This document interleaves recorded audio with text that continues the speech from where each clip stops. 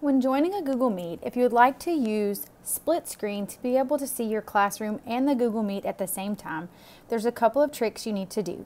First, open your classroom app.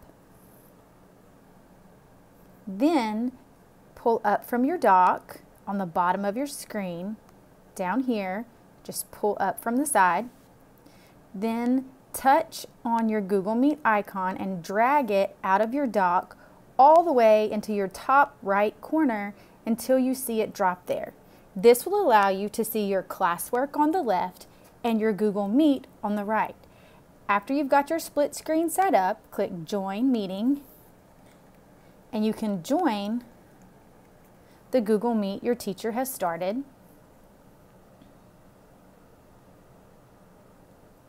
There you can see what the teacher is presenting and your classwork at the same time. If you need to open an assignment, it may take you out of your Google Meet and into a whole screen.